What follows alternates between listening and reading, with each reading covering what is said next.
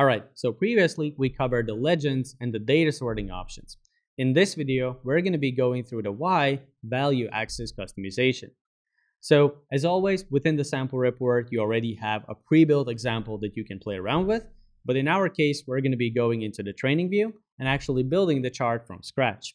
So first things first, let's add an instance of the waterfall visual, resize it, and disable the background plus the title.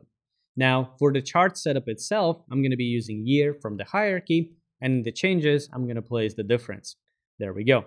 Now, going into the formatting options, you can see Y-axis is enabled by default. Once you open that up, you can see additional formatting options for the Y-axis. The first thing that you can change here is going to be the side or the placement of the axis. So you can position it either on the left or the right-hand side, depending on however you want it. Now, going forward, you can also play around a little bit more with the fonts. You can adjust the color, family, style, and also the size of the values within the Y-axis. Next is going to be title customization. So if necessary, you can also create or write a title for that Y-axis, and you can also further customizing by adjusting the font styling options, colors, sizes, styles, and families. Now, going forward, next one is going to be zero line. So for the zero line, we actually have three options. We have visible, which means that you're always going to have a zero line visible within the chart.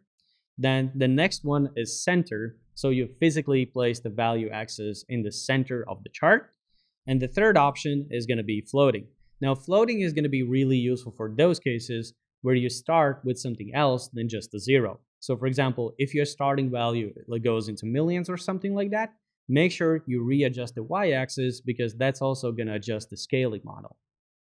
Now, for our case, we're going to go back to visible.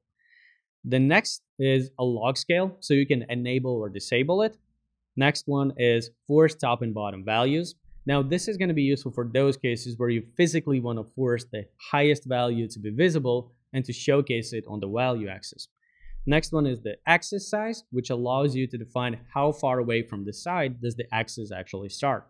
So for example, if I change this instead of 0 to 100, you can see it forces to move further to the right-hand side. Now, going back to the 0, so that's as basic as it could be. There we go.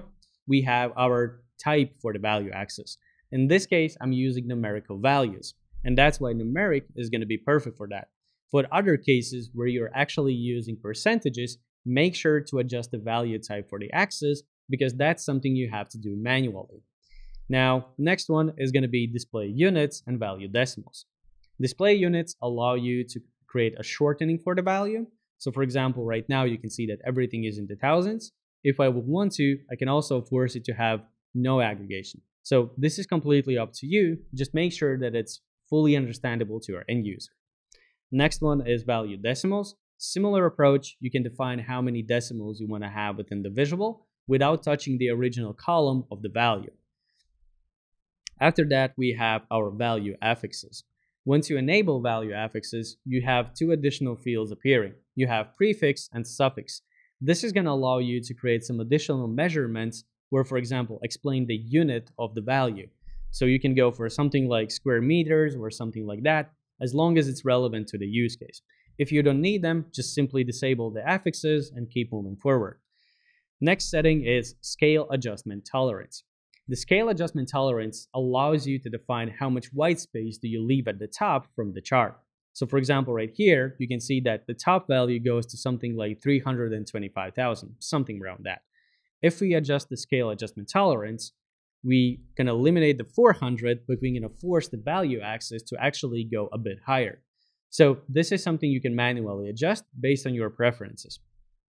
Now, scale minimum step allows you to define how much is going to be the value for the singular steps on the y-axis. If you need to, you can also enable custom value ranges. So you can physically force the chart not to go over a certain value or below a certain value. If not, disable and keep moving on. Tick colors are going to be controlling these little ticks right here next to the value. And afterwards, you also have your grid lines. So you can enable or disable them based on your preferences. If you want to make something a little bit more interesting, you can also start to play around with the colors and the styles for the grid lines. All right, that's going to be it for the Y-axis customization, and I'll see you in the next video.